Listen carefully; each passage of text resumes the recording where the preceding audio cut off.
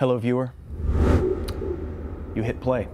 You waited those excruciating 5 seconds to skip that ad, and you maybe brushed the Cheeto dust out of your keyboard and should probably clean that later.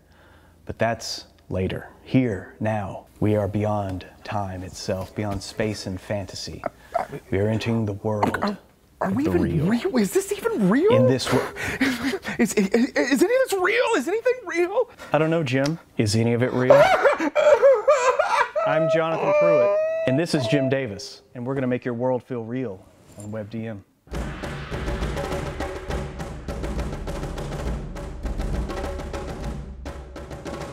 This episode is brought to you by Worldbuilding, the ultimate world-building platform for game masters and writers. Worldbuilding is awesome for building your homebrew and managing your campaign. They put the full D&D SRD at your fingertips, plus character sheets for Pathfinder 1 and 2, Call of Cthulhu, Savage Worlds, and over 30 other RPGs. You can find information easily and share your lore and homebrew with your players in interactive maps, timelines, calendars, and more. And their campaign management tool and digital DM screen help you organize your game and keep track of your sessions, NPCs, music, and everything else. The free version gives you all the major features, but Guild membership gets you advanced presentation options and so much more. Use the voucher code WebDM for 20% off 6 or 12-month memberships of Master and Grandmaster tier. Link in the comments and description. Okay, Jim, we make these worlds, we create them in our minds.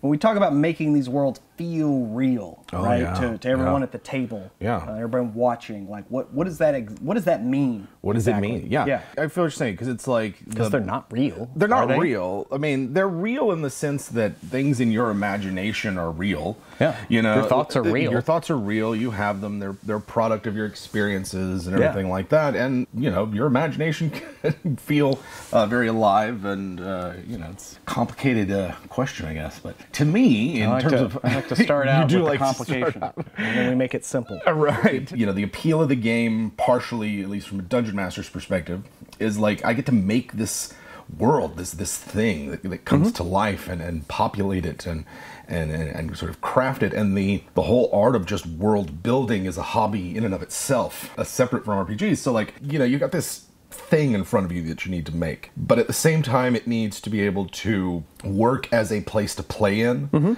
And for me, realness in an RPG sense is that sweet spot between detail and specificity and evocative minutia and accessibility, playability. Something's going on, there's conflicts for us to get involved in, we can make a difference, we can have an adventure. And it's the meeting of those two things that are what I'm looking for. What I think of when I think of it feels real. Yeah, you want the players to stop and smell the roses, but also look up at the hook you're trying to give them. Yes, exactly. Because you can't, you know, everybody's heard stories of those settings that are popular and you know, oh my goodness, I love this particular setting. Planescape is sometimes mentioned as one of those, although I see a lot more people attempting to play in it nowadays, where it's like, oh yeah, this is great, it's evocative, all this stuff, but it's really difficult to get into it because of the jargony words they've got, the sort of the slang, the cant, as it were, or all the factions, or the fact that like the entire multiverse is open to you. It's just intimidating for some. And there's a lot of players who feel that way about like homebrew worlds that are really built up and you know, significantly diverge from mainline D&D. You want to have something that people can understand, they can grasp, they can, you know, pick a piece and go like, this is for my character, I really want to latch onto this. And then in the game are like, it comes to life, they want to interact with it, they ask questions, what's going on, how does this work, can I use this to further my goals? All those things are you know, you can assist those with evocative world building. The parts of making it real. Yeah. Right? Yeah. Like you just mentioned, you know, you want to get stuff that the players latch onto, so you got to know what they want. Yes. Right? Yeah. And you have to like build that. You really do have to build that. And you have to like give it back to them in a way that they can see what you're seeing. So there obviously has to be a commonality of reference. Yeah. You know, a reading list you give them.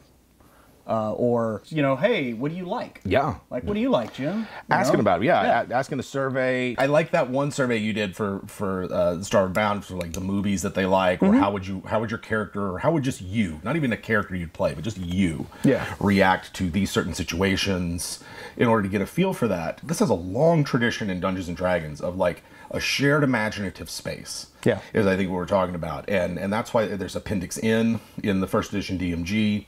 It's why all of these sort of literary references to Dungeons and Dragons are helpful in understanding the game.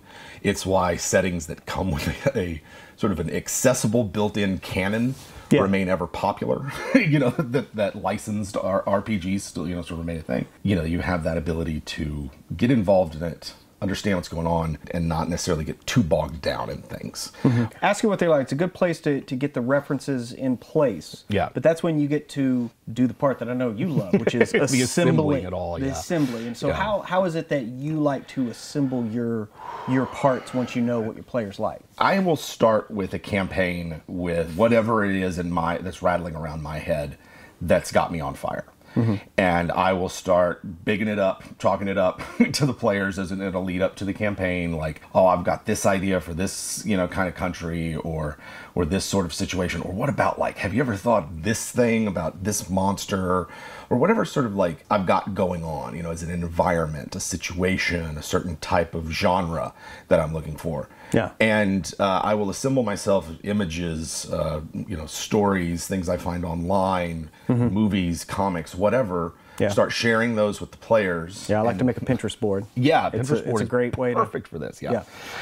Because you can just share that and sort of let them see where your head is at. Because this is the part of RPGs that I find the most fascinating.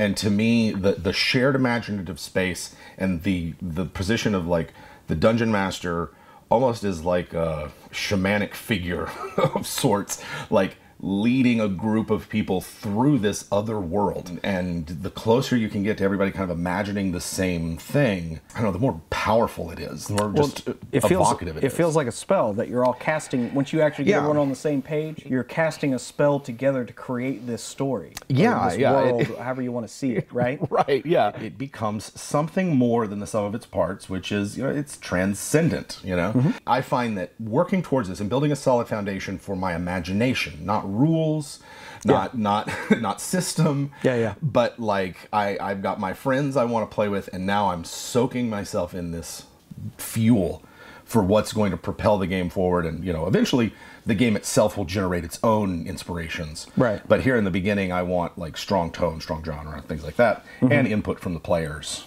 which I do much more informally. It's more just getting to know them. That kind of thing. But do you, when you're doing this, are you worried about like the flora and fauna? Are you like, when does that come along in your creative process? I mean, at this point, everything is on the table. Yeah. It might be everything. I might have jotted down a note for a specific type of environ or terrain feature or a specific monster or something like that. Or it might be much more like big, cosmic scale.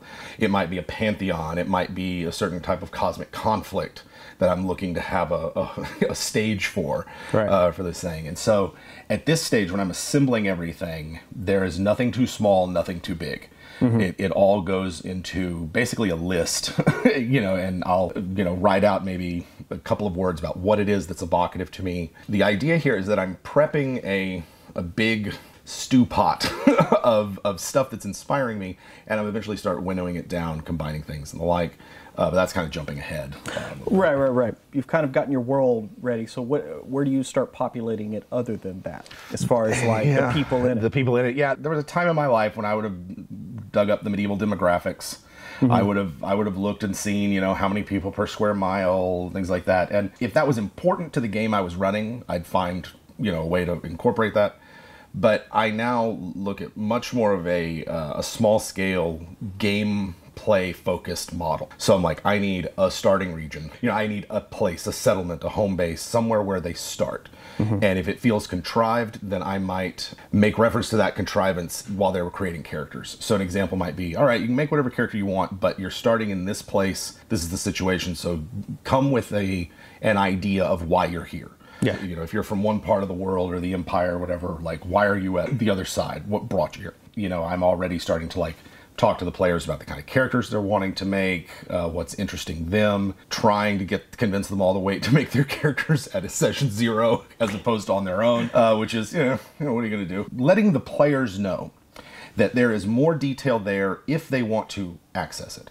Because one of my guiding principles in role-playing is that the lore is optional. And this is get the gasp that, that put across. Your players are there to play D&D. Your players are there to have an exciting adventure.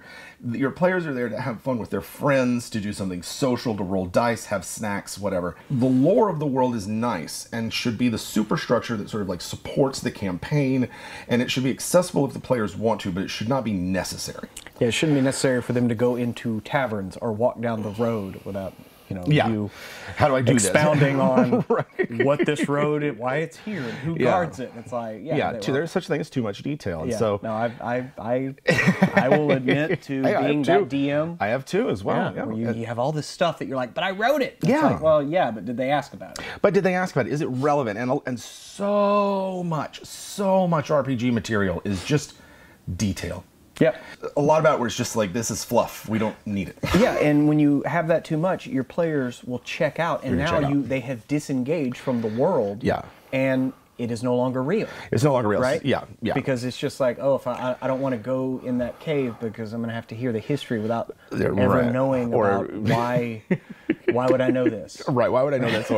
Or like the big evocative details of every location. Box text is a classic example of this, where it's like the box text goes on, it fills up like half a column or more of a page, and you forget what all's there, where a short bullet-pointed list with a quick set of like evocative words, which are also happen to be the things in the room that the players are most likely to interact with, like that's a more gameplay-focused model as opposed to big descriptions, lots of detail, that kind of thing. Yeah, pointing out those little details in a room or in a location, it is in effect making them sparkle, like in video games. Yeah, it's like, it is, I want to go check that out. You're letting them know. You're telegraphing. These are the elements of the game that I'm ready for you guys to interact with. Ready for you guys. And that works at the micro level of room-to-room dungeon crawling. It works at the macro level of we've entered a city. Here, what can we do? Or you've entered a new hex. Right. And this is what you can see on the horizon. Whether it's a mountain or obviously you can hear water in the distance. Like you're letting them know, like, hey, you can go check that river out, or maybe it's a lake. And if you're throwing a lot of useless detail out there, then your players are not going to be able to, like you said, pick up on of all the things that were listed, what's important. Not just what's important, but can I go over there and is there something to do? Or if I go over there and ask questions, is it just going to be nothing? Yeah. And oftentimes, at least I find as a player, and sometimes when I'm a DM, I'm like, wait a minute, that player was looking for something to do. Why did I just give them this boring thing? Yeah. Why did I just give them this thing that did not engage them in the way that they were looking for? And so a lot of this mixes up world building and how you do things in the scene, and it's a technique and sort of approach to the game that is holistic. There's not like any one area to necessarily focus on. Right. You're getting your world, you're paring it down to what you need to tell them. Yeah. Now, how does all this come together? How does this synthesize, so to speak, right? How do you make it all just kind of So I'll walk you through my process for it, which is that I've assembled the pieces. These are both inspirational sources for myself, the players, feedback that I've gotten from them, whatever. Now I start making associations. I've got this big list of stuff floating around my head. And right now, if I were to make a game out of it in its atomized individual parts, it would be making no sense whatsoever. And so I start looking for associations. This is where my own personal interests really help fuel this part of DMing, because I'm interested in weird esoteric stuff. Like I always have been. Everybody else is doing normal things, and I was like, I don't know, that seems like a weird prophecy from ancient times, or and so I go looking for the symbolism of heraldic animals and beasts, the origins of words, particularly words that have fantastic associations with them, like the origins of the word dwarf or elf. Go looking for the historical antecedents to things that are portrayed in D&D and sort of like dig deep into that. Real world esoteric and arcane traditions are another source that I like just going and checking out, because they're always weirder and more bizarre than what's in the base game, because the base game needs to be accessible and kind of on purpose vague and bland isn't the right word, because that suggests I don't like it. I like it this way so that I can make it what I want.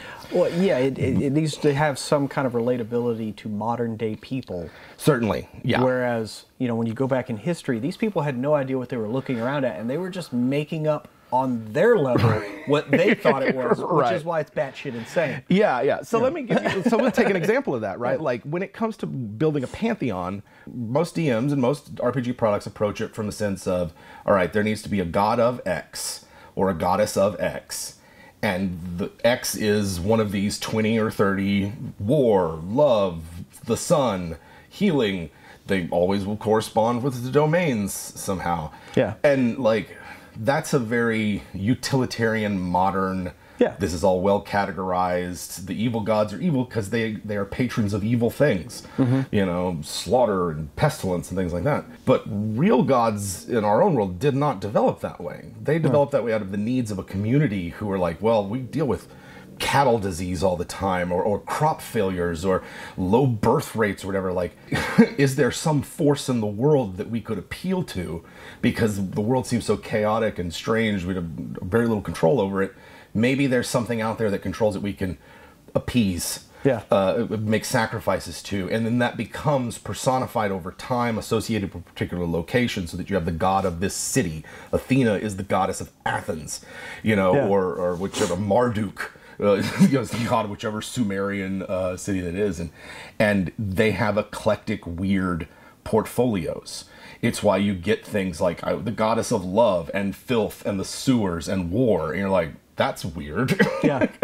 And so love is a battlefield. Right. And so that's how I like approaching my pantheons, so that there are gods and goddesses of strange things and weird stuff. And like, you think of, like, say the religion practiced at the end of the Roman Republic as it's about to become an empire is inherited from centuries of religious practice, and they don't even know why they're doing things necessarily anymore. They're just, I mean, they just kind of file the serial numbers off the Greek gods in a lot of ways. And the Greek gods were purposely presented as, do this, please. All the gods are one and the same in this sort of pan-Hellenic time period. So I like taking inspiration from those sources and start making associations between my list of inspirations, so that I can start seeing where the symbolic overlap is, the overlap between what the players are interested in and what I'm interested in, and then I start collapsing options. I start thinking, once I've got some good connections going and just sort of associations of things, then I can start going, all right, well, these two things are very similar, let's combine them. If I've got like a bandit group and a humanoid group that are both up to no good, maybe I'm just going to combine those two. Yeah. You know, players are wanting to deal with themes of monarchs and rulership and politics and things like that, then maybe I'm going to select monsters that symbolize monarchy. Lots of lion monsters in the monster manual, right? Lots of big lions that have the parts or faces of people. That seems like it might be significant. Like, where do manticores come from? Oh, they're a heraldric beast that appears on royal coats of arms. You're like, all of those things start to combine until eventually I have the crowned beast, the king of the manticores, who is a personification of the rights to rulership. But given that a manticore is this vicious, hateful kind of thing, it's also, what does that say about the sort of the quality of the government here? Like, what does that mean if this vicious beast is the personification of it? Probably authoritarian in some way. Some way, right? Probably not a democracy. It's probably not. You know, that's all right for a fantasy world. Maybe a demonocracy. Probably. So. And so, like, that's sort of just like a quick and dirty example of it, but I might spend months doing this. Yeah. And this is while I'm running other campaigns. Following that, once I've kind of collapsed my options down, I've got the pieces I want to play the game with, it's about execution. Yeah. Final assembly occurs in play. The broad strokes are outlined. I've got some vague details, and I'm talking like a couple of lines max of description. I don't like going into a lot of detail, because to me, the more detail I go into, the less space I leave players. Yeah. The less space I leave the game to react to what happens at the table. Yeah. Yeah, well, I mean, I'm the same way. I want to be as concise as possible while still relaying the image I'm trying to relay. So, So how do you do that? How do you do that? What I like to do are make adjective lists. Yeah. Like right now, Symbaroum, they're going to be in the forest a lot. Yeah. Right? So I need adjectives for different depths of the forest. How thick is it? How thin? You know, like, are you deep in the bush? Or, you know, different kinds of weather in that environment. Yeah. Right? What's it going to be like? Is it dry? Is it humid? Is it sticky? Is it gross? Is it, you know, I mean, is it constant rain? Therefore, there's slush.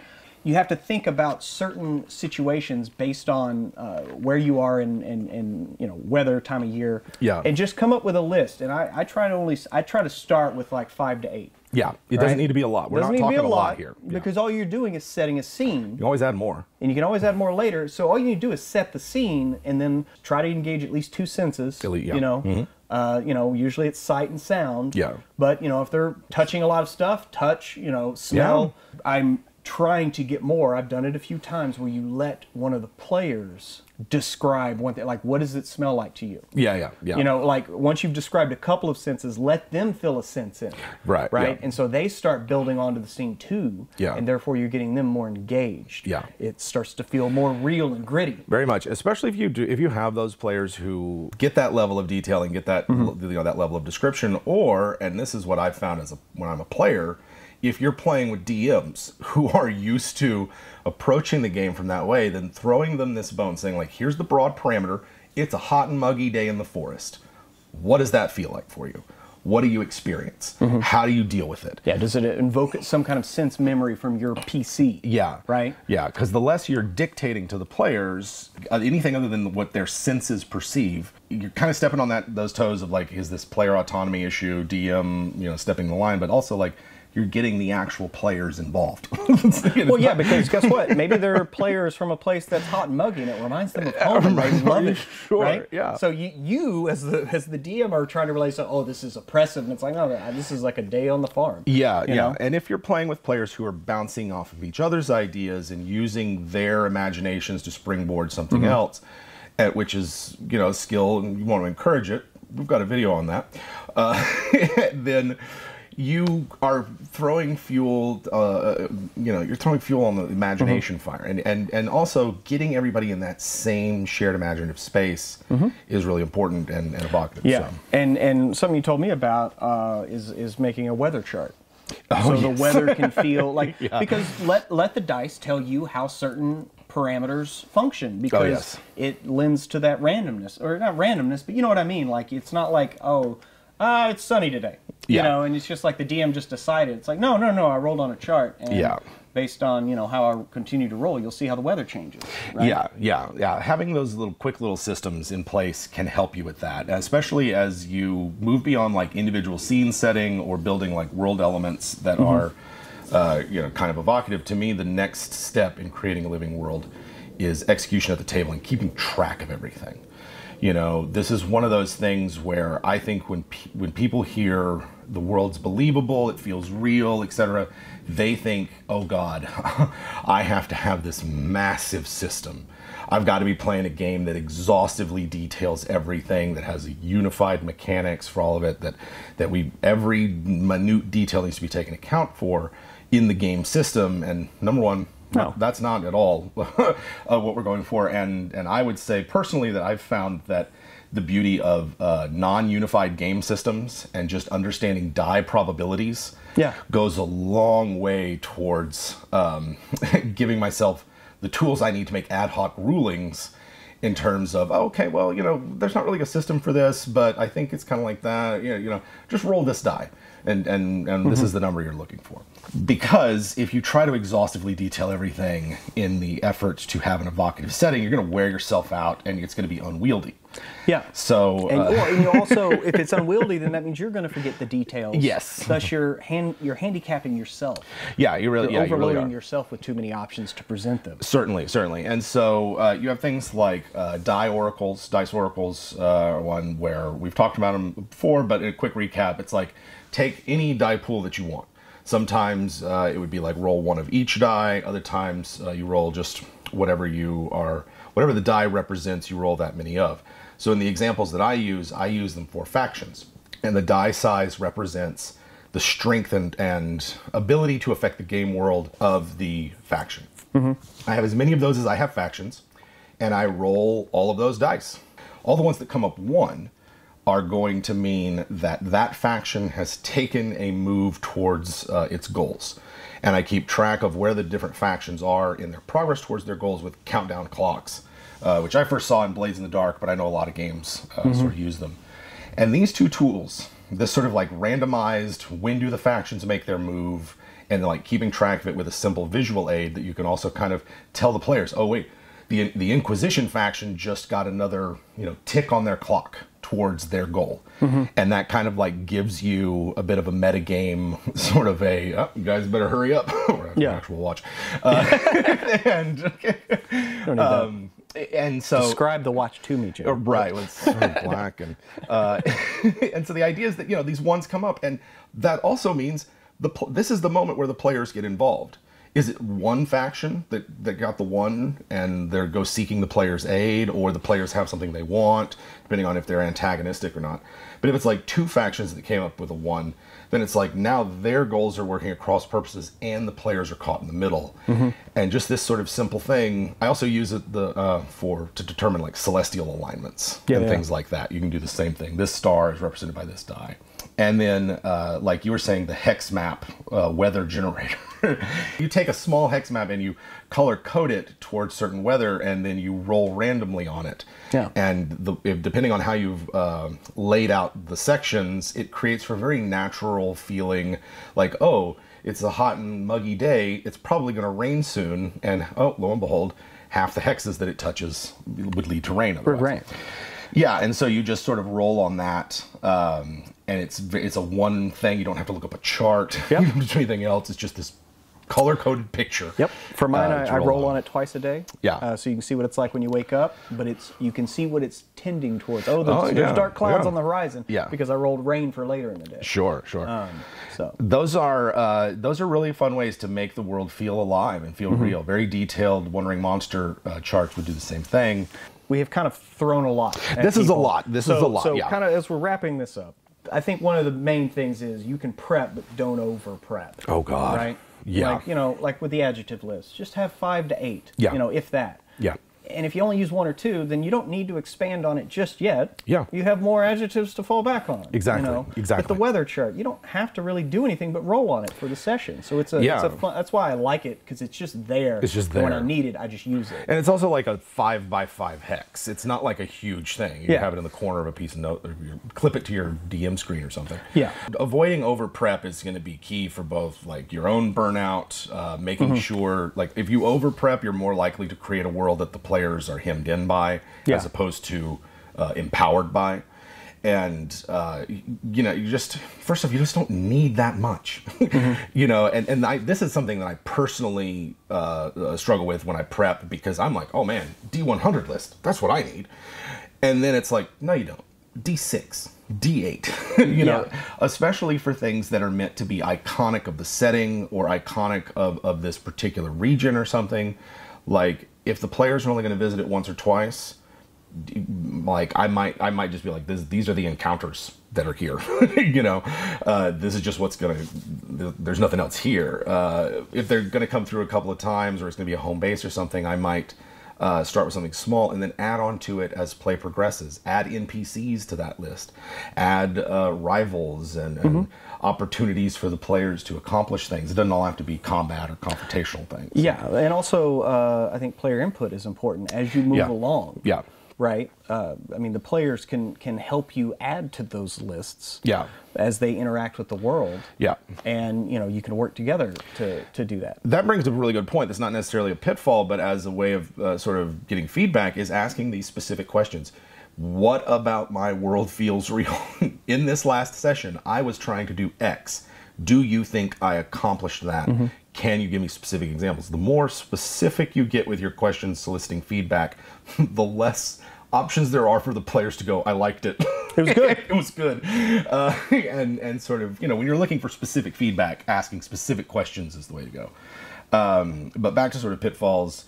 avoiding over prep so that you don't wear yourself out, but you also leave room for the players, and like knowing that the feedback you get at session 0 is you're going to need to update that. Well, yeah, right? you need to grow what you need. Yeah. And tend your garden of DM tools. Yeah. Well, Yeah. instead of just like, you don't want to just plant a bunch of wheat. Yeah. So to speak. Right. Tend your player garden is good. And so finally, I just would leave on something of like leave on the idea of the play is the thing. That all of this, all of the props and the books and the rules and the techniques, it's all designed to facilitate the experience of play. And so anything that doesn't gets cut. It just that might be your baby. It might be the most. If you can't find a way to make it work, it gets cut. Because save it for another campaign. Save it for another campaign. Save it for later. Rework it and put it in some other time. Because what happens at the table during play is the most important part of this whole thing, and like it should be the priority. Yeah. And that's really where the buck stops for me. Yeah. And however many versions or. It's where the species of buck that you have. Yeah, that's where the... If you like the video, please like, subscribe, and go ahead and ring that bell to get those notifications. The WebDM exists thanks to our Patreon patrons, the Web Demons. If you join the Web Demons, you'll get our weekly podcast, show audio, discounts that'll save you way more than $5 a month on books and dice, and so much more. Check out our free podcast episodes right now, including our free interview with Luke Gygax about all things D&D. If you like our advice for your games, then why don't you come check us out and watch us play? Yeah, head on over to our second YouTube channel, WebDM Plays, and subscribe. Thanks for watching.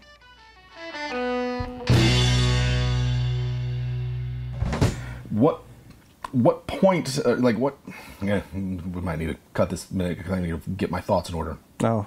That's all right. It's okay. Let them see the process. Let them see it all. Let them see how the sausage is made. All the gristle and gore. The word salad that'll tumble out.